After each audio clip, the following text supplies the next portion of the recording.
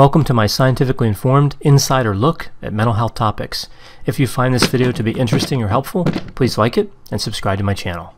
Hello, this is Dr. Grande. Today's question asks if I can analyze the Zodiac Killer. So, what are the mental health and personality factors at work in a case like this?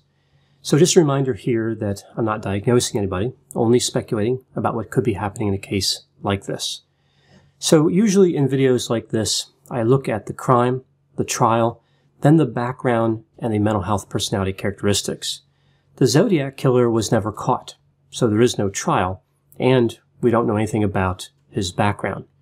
The timeline is extensive because of the letters he wrote. Therefore, in this video, I'm going to weave the timeline together with most of the mental health analysis, but I'll still do a little bit more mental health analysis at the end. When attempting to construct an accurate timeline in a case like the Zodiac Killer, we see it becomes challenging because experts don't agree on how many murders he committed. There does seem to be some consensus around the theory that he killed 5 people, so that's what I'm going to cover here in the timeline. I've also not included all of the communications. There are a lot of communications that were thought to have originated with the Zodiac Killer. Many people sent messages pretending to be the Zodiac Killer, so it's really very difficult to know which ones were authentic. So now we move to December 20, 1968. A 16-year-old female and a 17-year-old male were sitting in a parked car on their first date in a remote area north of San Francisco. Not long after 11 p.m., a killer approached their vehicle. He shot the male in the head while the victim was still in the vehicle. The female exited the vehicle but was shot several times in the back. 10 .22 caliber shell casings were found at the crime scene. At this point, of course, nobody knew about the Zodiac Killer. This crime alone would not qualify the suspect as a serial killer. But even still, I find this crime has an interesting parallel to David Berkowitz, the son of Sam, who primarily targeted young couples sitting in their cars. Even though Berkowitz did not make physical contact with the couples, his motivation was sexual in nature. And it makes me wonder if we don't see the same thing here with the Zodiac Killer in terms of a motive. Moving to July 4, 1969. Sometime around midnight, about 4 miles away from the 1968 crime scene, so again, north of San Francisco, 22-year-old Darlene Farron told her babysitter she was going out to buy fireworks. Darlene then picked up 19-year-old Michael Mayhew. Darlene was married to another man, so these two were having an affair. The couple noticed that they were being followed by another car, so Darlene sped up and eventually hit a log in a golf course. This caused her vehicle to stall and, of course, come to a stop. The suspicious vehicle followed them and pulled up behind them, but then left moments later, only to return about 5 minutes later. The driver parked behind them and he left his lights on. He exited his vehicle and walked up to the passenger side of their car, shining a flashlight in their faces. Darlene and Michael started to retrieve their driver's licenses because they thought the assailant was a police officer. The killer started shooting both Michael and Darlene. Darlene was struck 9 times. As the killer returned to his vehicle, Michael got a look at his face. The killer returned again and fired 2 more shots at each of the victims before ultimately driving away. The caretaker of the golf course reported to the police that he heard gunshots, but the police did not respond to the call because it was July 4, and they believed the caretaker was simply hearing fireworks. Not long after this, 3 teenagers reported the same shooting. This time the police decided they would respond. At the scene, they found that Darlene was dead and Michael was alive. Now, this account of what happened that night is interesting because Darlene and Michael were having an affair, as I mentioned. The police did not believe Michael's story for that reason. There were also some inconsistencies with the story. The police department switchboard received a call at 12:40 a.m., which was 2 minutes after Darlene was pronounced dead. The caller said he wanted to report a double murder. He gave the location of the couple and indicated that the cartridges used in the murder were 9mm Luger. He also claimed to have killed the other 2 victims that I was talking about before in the 1968 murder. The call originated from a payphone outside of the sheriff's office. Just after this, 3 of Darlene's relatives received telephone calls where the caller was just breathing heavy. They didn't say anything. So with this murder, we see that the Zodiac Killer seemed to direct more attention to the murder of Darlene as compared to Michael. The idea here is that his focus and his drive are oriented toward women. Killing the man was something necessary for him to do what he really wanted to do, which was kill the woman. We also see some hesitancy. He chased them until they crashed. He left and then he came back, like he wasn't sure if he wanted to go through with it. He was still trying to figure out his MO. He was not comfortable as a killer. After being careful, if that is what he was trying to do by initially leaving, he then places a phone call from the payphone right outside the sheriff's office, taunting law enforcement to catch him. So we see hesitancy, but then we see he's really fearless. The last interesting thing I'll talk about in terms of this crime was the heavy breathing phone calls. It's possible that he knew Darlene, or else how would he have known to call 3 of her relatives, assuming he was the one that made the call. Darlene was also having affairs with a number of police officers, and it's thought that one of them perhaps called the relatives. That's not really a strong motive for them to do that. Another thought here is that the Zodiac Killer selected Darlene because she was having affairs with police officers, and he wanted to get back at those officers. Moving to July 31, 1969.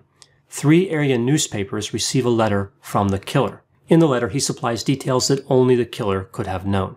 He also sent each newspaper a distinct cipher, so there were 3 ciphers that would go together to make a complete message, at least in theory. Here we see our first look at the Zodiac Killer's ability to murder grammar, and that's what he did in the letters that he wrote, right? He didn't have any respect for the rules of grammar. August 7, 1969, here we see a 3-page letter sent by the Zodiac Killer. This is the first time the killer refers to himself as the Zodiac. In this letter, he provided more details about the crimes that only the killer would have known, and we see some other interesting elements here. He wasn't happy with not getting more press coverage, so we see a narcissistic quality here. He wanted to be admired for the crimes he committed. He was offended when people didn't recognize him. He emphasized that he was calm during the July 4 murder, that he pulled his car away slowly and didn't rush from the scene. He wanted to be seen here as dominant, confident, and he wanted to be regarded as callous and unemotional. So he could commit this murder and just drive away casually. He wasn't flustered by any of this.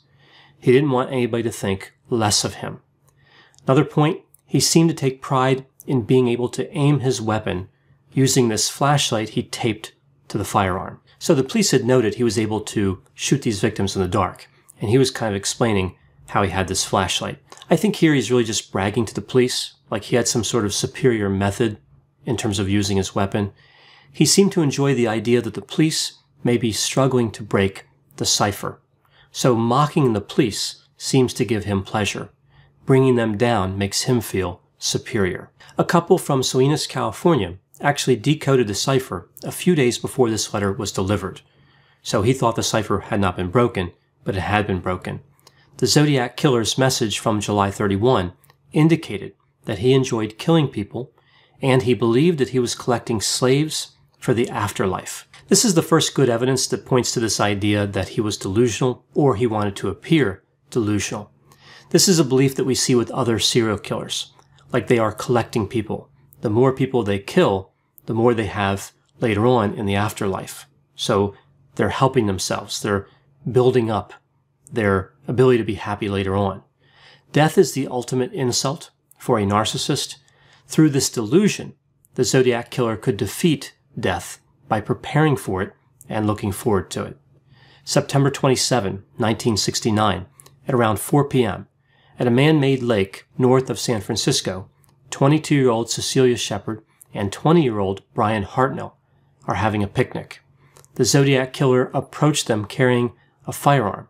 He was wearing a hood, and he had clip-on sunglasses attached to the outside of the hood to cover his eyes. He told a story about having just escaped from Montana. He said he wanted to steal their car and take their money. He told Cecilia to tie up Brian with some rope that he brought with him. Then he tied her up. He stabbed both of them. Cecilia would die a few days later. Brian would survive. After the attack, the killer used a felt-tip pen and drew a message on Brian's car door. It had a symbol that he'd used before. It's a crosshair-like shape. He also had the dates of the crimes and some other information. At 7:40 p.m., a person believed to be the killer calls the Napa Police Department and takes credit for what he described as a double murder. So the killer didn't realize that Brian was alive. The police found the payphone that the killer used and lifted a palm print from it. Here we see the low neuroticism of this killer. He's cold, calculating, unemotional, and has no empathy. He has an ability to stay calm. He also switched to a different method. So he had used a firearm, and now he uses a knife. I think here he wanted to show off his criminal versatility. He took pride in his actions, as evidenced by the resume of sorts that he recorded on that car door. At this point, we see the Zodiac Killer has tried to kill 6 people, 3 females and 3 males, but he failed to kill 2 of the males. In what might have been an effort to prove he was capable of killing men, his next target was a man.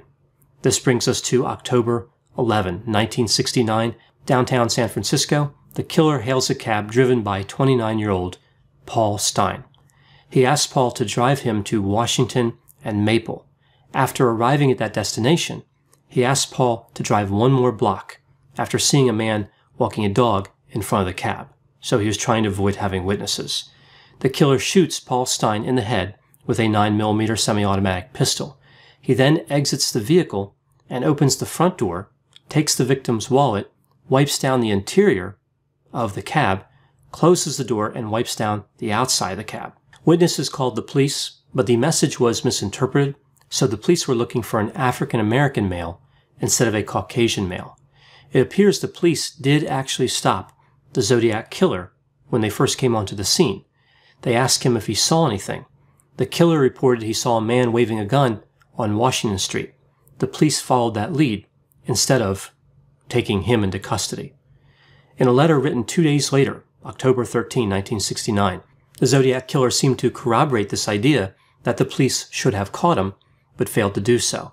He included a torn piece of the victim's shirt, which had blood spatter on it, and he threatened to target students who would be riding school buses. Now, this crime was quite different than his prior crimes, killing somebody in a crowded area and in a manner that would certainly attract attention, and of course it did. Here we see a lot of criminal versatility and a number of efforts to avoid being caught, although he did leave a fingerprint on the inside of the car. October 22, 1969. The Oakland Police Department receives a call from a person claiming to be the Zodiac Killer. The killer wants to get on a talk show with either F. Lee Bailey or Melvin Belli, 2 well-known attorneys. Melvin Belli did end up talking to a man on that show, but the call was traced back to a patient at a mental institution. Even though this person was not the Zodiac Killer, this connects to something we see later on. November 8, 1969. The Zodiac Killer writes another letter which appears to indicate he committed another murder in August. The only unsolved murder from August 1969 in that area was of 2 teenage girls. 2 years later, it would be connected to another murderer who did not commit the other Zodiac murders. This letter was also accompanied by a cipher, referred to as the 340 cipher because it had 340 characters. This cipher was never decoded, and it's not clear that it really contains any meaningful message. So here we see the Zodiac Killer needs to feed his narcissism, even though he may be scared to commit more murders. Paul Stine was the last confirmed victim of the Zodiac Killer. The next day, November 9, we see another letter, and this one makes it clear that the Zodiac Killer killed 7 people. Of course, the police believed there were only 5 murders, right? So he added 2. In this letter, he suggests that he's going to change the way he commits murder so nobody will be able to attribute the murders to him. He said he'll make them look like accidents, routine robberies, or murders caused by anger. He talks about how he really didn't leave fingerprints behind, as it was reported in the news. He did that just to throw off the police. He again mocked the police for not catching him. He seemed to remove all doubt that the police had actually stopped him after the Paul Stine murder. So there was a massive missed opportunity there. They were right there with the Zodiac Killer and let him go. He also described how he had built what he referred to as a death machine. This would be something he would be using, in theory, from now on to commit more murders. So here the Zodiac Killer desperately tries to cover up the fact that he's not committing murders anymore. But he still wants to be feared. He wants to be mysterious and elusive. He begins a pattern of claiming victims that were not connected to him. That attorney I mentioned before, Melvin Belli, he received a letter from the Zodiac Killer on December 20, 1969. This letter was accompanied by another piece of Paul Stine's shirt. In it, he talks about working on a bomb and expresses concern about losing control. He also uses the phrase Happy Christmas instead of Merry Christmas. This led people to believe that he may have been British. This is interesting because this is the same attorney who the institutionalized man had spoken with on that talk show. Was this a coincidence? Was there some sort of connection between the real killer and that man that no one could figure out? Or was the Zodiac Killer listening to the talk show? If he was listening to the show, this is highly consistent with the narcissism he demonstrated before. He loved to hear people talking about him. This takes us to March 17, 1970. A woman named Kathleen Johns was driving near Modesto, California, when a man in a car behind her started flashing his lights and sounding his horn. She pulled over, and the man pulled over behind her. He got out and indicated that one of her tires was wobbling in the back. He offered to tighten up the lug nuts. After he was done, she pulled away and the wheel fell off. Evidently, he had removed the lug nuts. The man offered to give her a ride. She got into his car with her 10-month-old daughter. The man did not take her to a service station as he promised, but rather he drove around saying that he was going to kill her. He repeatedly pulled his car off the road like he was going to stop, but then he pulled back onto the road and accelerated. Eventually, Kathleen jumped out of the car with her daughter and hid in an irrigation ditch. A truck driver stopped and scared the man away. In the police station, Kathleen saw a composite sketch of the Zodiac Killer and identified him as the assailant. If this was the Zodiac Killer, again we see he breaks from any established style, demonstrating criminal versatility. It's not clear what he was trying to accomplish with this crime. He had many opportunities to kill Kathleen Johns, but he did not. Another thing I find unusual here, after she escapes, he went back to her vehicle. He put the wheel back on, moved it, and set it on fire. This was really taking a lot of risk that was probably unnecessary. The thinking about the Zodiac Killer at this time, after the Paul Stine murder, was that he was scared of being caught because he was almost arrested that day.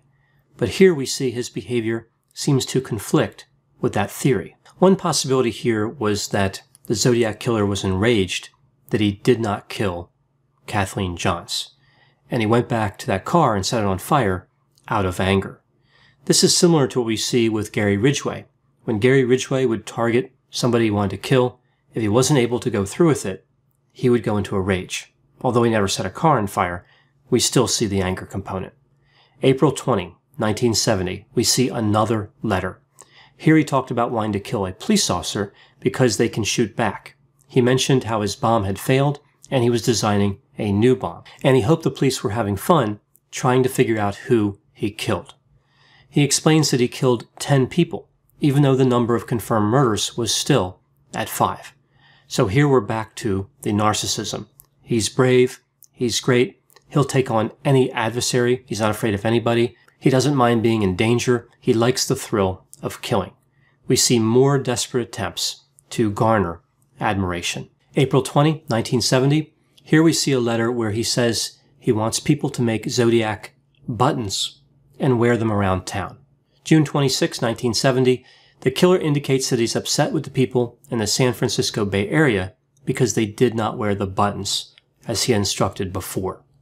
He claimed that he shot a man in a car with a .38 caliber revolver to make them pay for this failure to wear the buttons.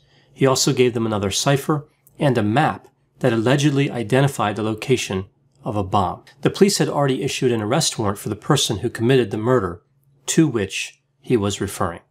July 24, 1970, the Zodiac Killer confirms that he was the person who abducted Kathleen Johns and set her car on fire. It's interesting here that he chose to accept responsibility for that attack. July 26, 1970, In a letter that was largely plagiarized from another work, the Zodiac Killer continues to complain about the buttons. Now, there was something important about this letter. It was clear from the letter that the Zodiac Killer knew what a radian was. This is a term used in geometry. It's a way of measuring an angle without using the traditional method of degrees, like a 90-degree angle or a 45-degree angle. It moves away from that. It's a different system.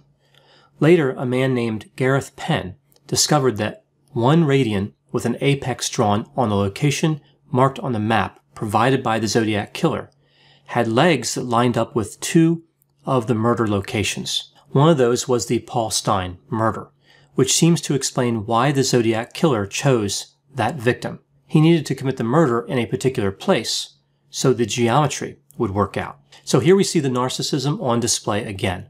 He wants people to walk around with this Zodiac button. He won't let this go. It's on and on with this button thing. He really needed to be the center of attention. Now, as far as the use of geometry, specifically his knowledge of the term radian, this has led to a variety of theories. There's this theory that anybody who understands what a radian is must be extremely intelligent, and all those misspellings in his letters must have been deliberate. He's actually a criminal mastermind after all. This really doesn't change my opinion of his intelligence. I don't buy into this theory. What he did wasn't exactly revolutionary in the field of geometry, as far as I know. He simply put the apex of a radian on a location and lined up one of the legs with the murder he had already committed, and then looked at where the other leg went to. He figured out a point on that line where he could commit a homicide. Unusual, but not indicative of an evil genius. If he had tied all of his murders together with some type of complex geometry, that would show a higher level of functioning. I think he just remembered this term from high school. March 22, 1971. We see another letter claiming responsibility for a murder that was not tied to him. Then on January 29, 1974, we see he sends another letter claiming to have killed 37 people. This was the final verified communication from the Zodiac Killer. So I talked about the mental health. Again, I kind of wove it into the timeline. I'm going to round it out here. So we see the Zodiac Killer is narcissistic and psychopathic. He probably would have qualified as having antisocial personality disorder. He may have qualified as having narcissistic personality disorder. Schizotypal personality disorder would have been another possibility if he was not delusional. It's not really clear if he had psychosis or not. Substance use, I think, would have been a good possibility here as well. Based on what we know, I would guess that his personality profile would be high in openness to experience, mid-range conscientiousness, low extroversion, low agreeableness, and low neuroticism. In terms of his history, we can really only speculate. There's only a small population of serial killers, so we can't really have a lot of points of comparison here. And in that small population, we see quite a bit of variability. On one side, we have killers like Dennis Rader or Gary Ridgway, who maintained relatively steady employment and were married. On the other hand, you have killers like Richard Ramirez and Joel Rifkin, who had unstable employment and relationship histories. So with that in mind, here's my guess in terms of the Zodiac Killer. We would probably see traumatic experiences when he was young. He was probably isolated and bullied, probably had a bad relationship with his mother, a fascination with fire. He would hurt small animals, fantasies of having a lot of power, and there was probably bedwetting. We would also expect to see juvenile delinquency and having difficulties in relationships with women, especially being rejected early in a relationship or being rejected before the relationship really started at all. He most likely was employed in solitary work, so a line of work where he didn't have to interact with a lot of people. He was probably viewed as odd, maybe even bizarre. He was insecure, disorganized, and not self-assured. When somebody is confident, they don't have to demand that other people believe they are confident. And of course, that's what we saw with the Zodiac Killer. He probably had an adult criminal history in addition to juvenile, and is probably one that started with lower level crimes and escalated to more serious offenses as he grew older. The last question I'll look at here is, who was the Zodiac Killer? Of course, there's no way to know, but many people have theories. Many people believe that the Zodiac Killer was their father, right? We see a number of people who have said their father was this killer. Some people have said their ex-husband was the killer, their brother was the killer. So again, we just see a lot of people who believe they know who the Zodiac Killer is, and it happens to be a person that they're related to. No fingerprints or DNA that were taken from any of the crime scenes were ever tied to any suspects. It is kind of frightening, though, how many people are a good match for this behavior. When I looked at a lot of these other suspects, there were a lot of similarities. Every one that I looked at, it seemed convincing for a short time until we realized that there's always going to be overlap in these situations. There were probably thousands of people, if not more than that, if not tens of thousands or over 100,000 people, that in some way shared enough characteristics with this killer that somebody could say, okay, maybe they were the killer. So a lot of people might seem like they could be the killer, but only one person could be.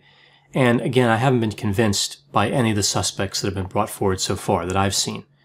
Maybe one of them was the Zodiac Killer, but I don't think so. At this point, of course, it's likely that the Zodiac Killer has died. He may have died in prison or somewhere else, but either way, it's likely he's not alive now. The same traits that contributed to him being a serial killer would have likely led to a number of other problems in his life, right? So this kind of explains why we wouldn't expect a long life expectancy. I know whenever I talk about cases like the Zodiac Killer, there will be a variety of opinions. Please put any opinions and thoughts in the comments section. They always generate an interesting dialogue. As always, I hope you found my analysis of this topic to be interesting. Thanks for watching.